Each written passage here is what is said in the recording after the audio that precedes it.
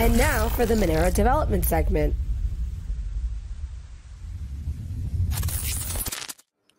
All right. Hey. Hey, what's up? Comrade, you there? Yeah. Welcome. We haven't talked in a long time.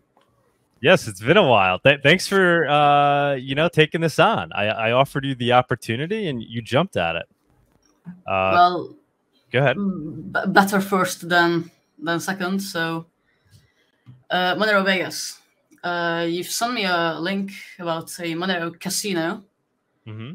And first of all, I think the imagination of it is really good.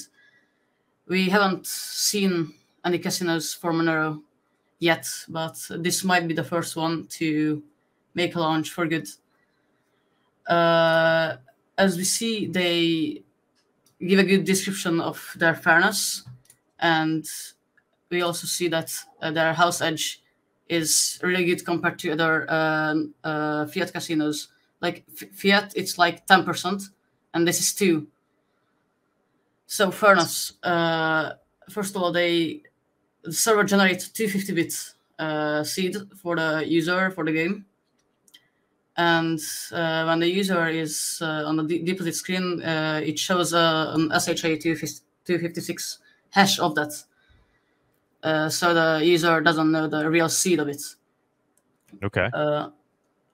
And the TXID, the 32-byte TXID, is determined by the user transaction, which we see when we initiate a transaction. For example, you choose which one do we need to test it.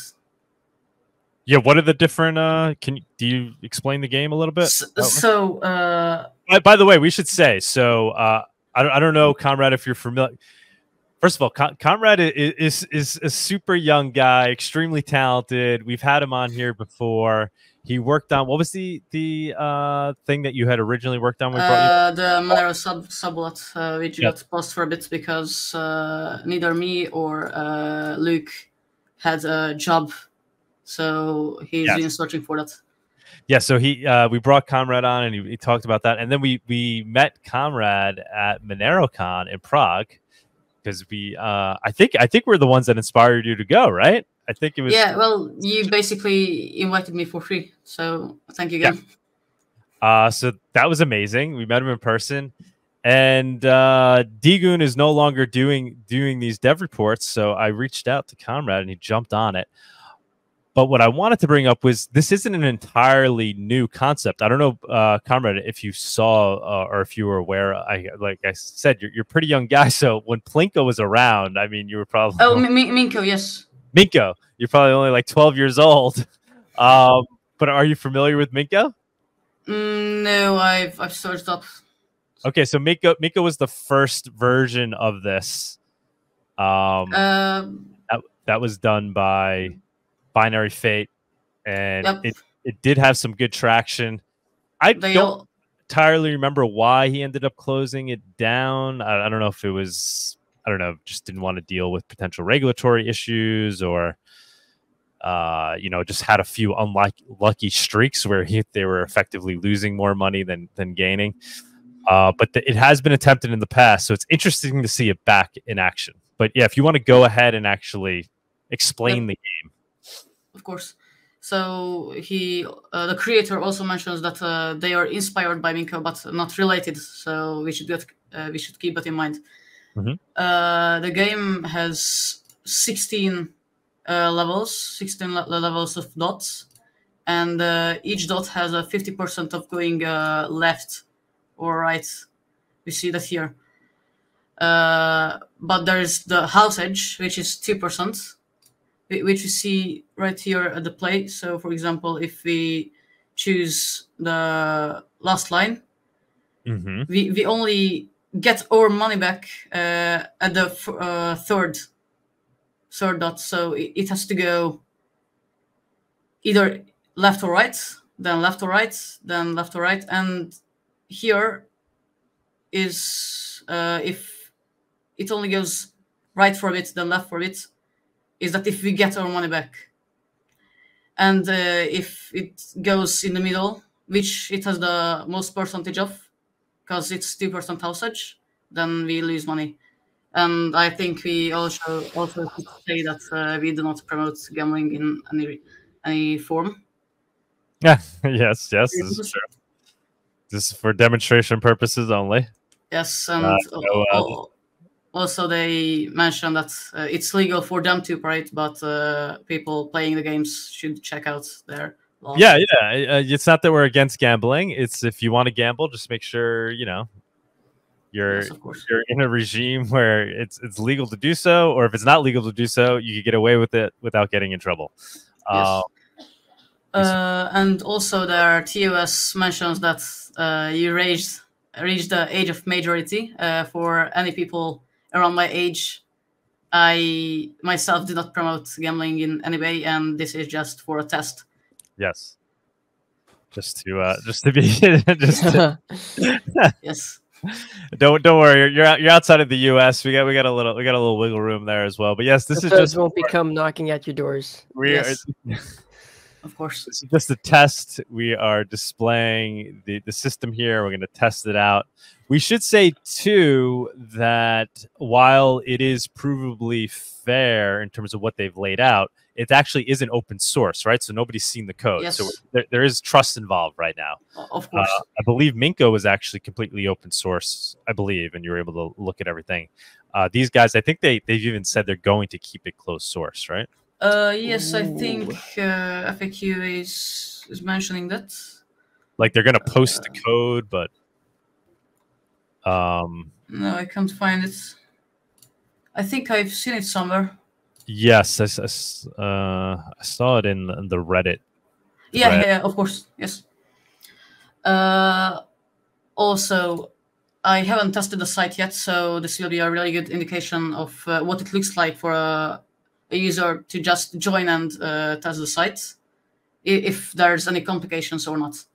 Sweet, let's do it. So, Doug, you choose which one should we try? The blue, the green, or the yellow line?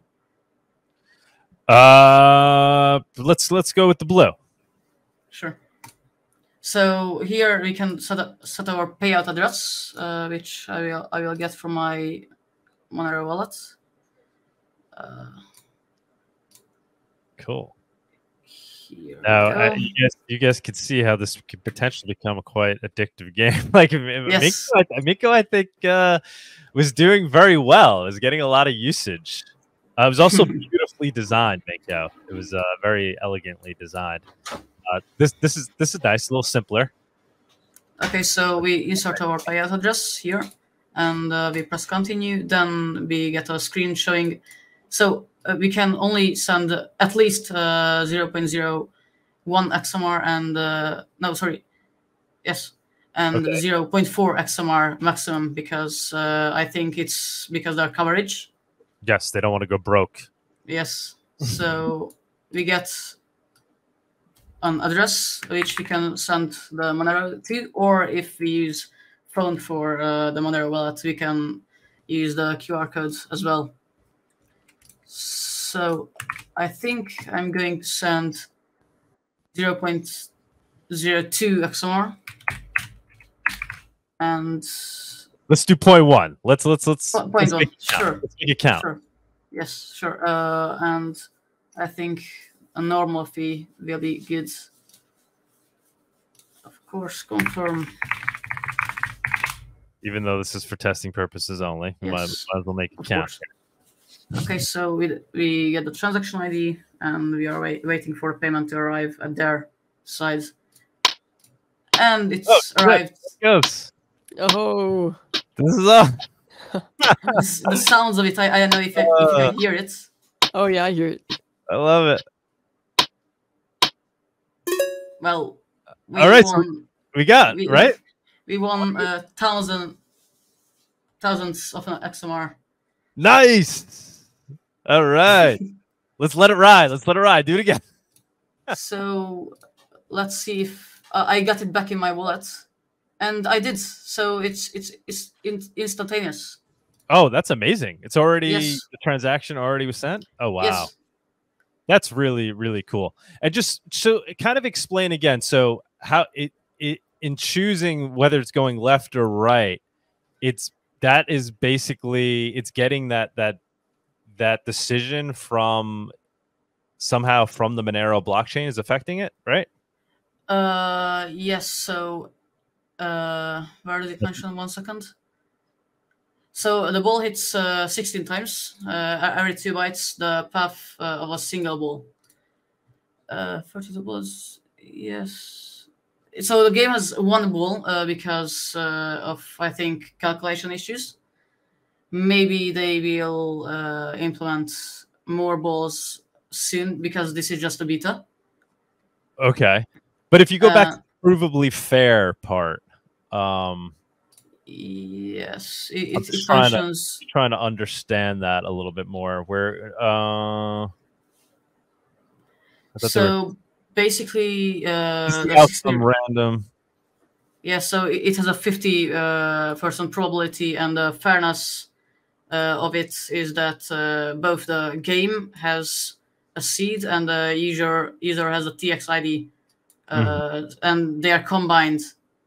So it determines it by some mathematics, which I think is wrote down here in this line. So yes, the ball hits the bag 16 times. So every 2 bytes determines the path of a single ball. So every 60 bits is determined 1 dot. So right. I guess I'm not totally understanding how it's. My understanding it's the Monero blockchain is affecting the outcome. Is providing. Yes. TXID, so right? Yes, the TXID and combined to 56 bits of it. All right, and that's what's okay. So it's so added creative. to. Yes, I wonder it's what other implementations of this could be. I mean, the Plinko is very cool. What else can you do? I guess you could do kind of like dice games, right? I mean, are you guys familiar with Satoshi Dice? Not really. Okay, that was like the first, really the first use case of Bitcoin. I think even before it was on being used on dark markets. I could be wrong about that, but it was super early, Satoshi Dice, and it was a gambling thing where you could gamble your Bitcoin, and I don't know if it was provably fair though, and everything, and if it was based off the blockchain itself. But I'm curious. I guess there's other implementations you can do, right? It doesn't just have to be Plinko, right? You could do like dice games and things like that. Of course. In my opinion, we could test it 2 more times so we see the fairness of it. If it's really fair, if it's really a fair game. Let's do it. So I think it's only fair if we go again with blue, and I will insert another. Do we have any idea who's behind this? Are they known? There's a Reddit figure. I think they haven't mentioned any IRL names. Okay. Would be cool to get somebody to jump yes, on. in my opinion too. Another 0.01 XMR with normal fee.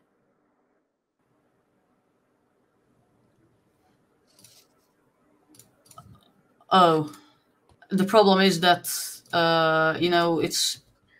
they sent the money already, but unlock balance is lower than that, so we cannot test it right now. Oh, yeah, how much were you trying to do? 0.1? Yes, 0.1. I I mean 0.01. Oh, 0.01. Gotcha. Yes. Here, you want me to? Here, I'll do it real quick. Let me open my cake. Sure. I'll just scan the QR code. Yeah. Hopefully, it's. Anybody else wants to send additional? Actually, let me open up my computer. It'll be faster. Oh yeah, that's already ready to go.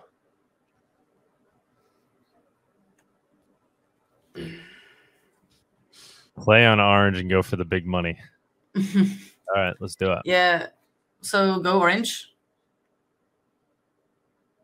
All right, give me 1 second. We want to test its fairness, so we'd like to see 3 times the same color. Oh, okay. I mean, would that really test the fairness?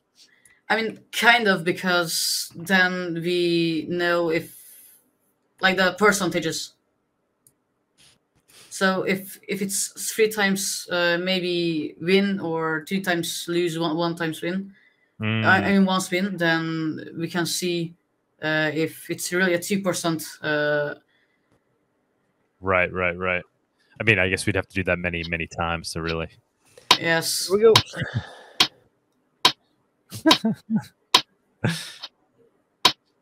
We actually built a life-size version of this and had it at DEF CON. So we got it back again.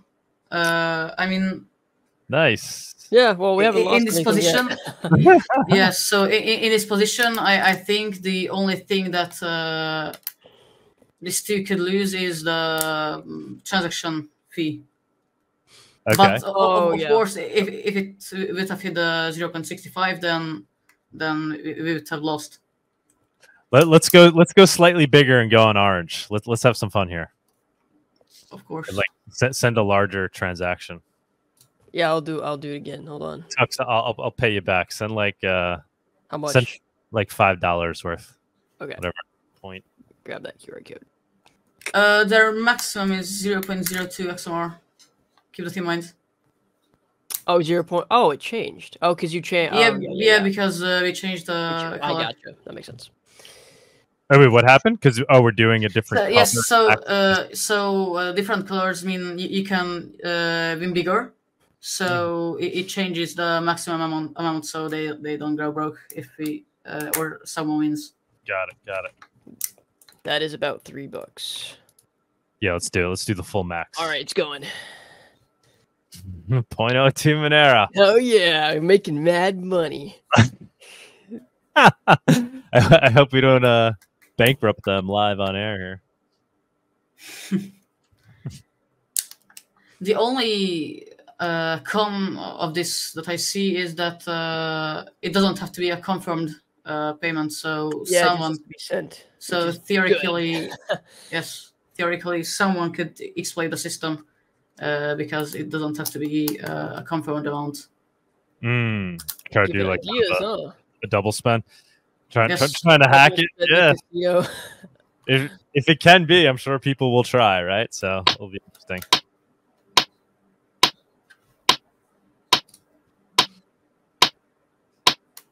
Here we go, baby. Yeah. So here we see that we lost. We We lost. lost the half. So it's not an only win platform. That's why I said not to really gamble. That's the ultimate lesson, guys. That's the ultimate lesson. Wow. All right. Lost $1.50 on that one. Well worth it, though. Well worth the entertainment of watching that ball bounce back and forth. Yeah, we built a physical version of this for DEF CON when Yes, Minko was popular Oh, that's cool. back in the day. All right. This is great. Okay. Great job, comrade. Thank you for jumping in and taking the dev report. I hope for the next time I will have time to make a normal presentation. No, you did a this fantastic is cool. job. Yeah. On the spot. On the Get to spot. play some, get to do some Monero gambling on the stream. Oh yeah. You nailed it. And I gave you very short notice, so greatly appreciate it, man.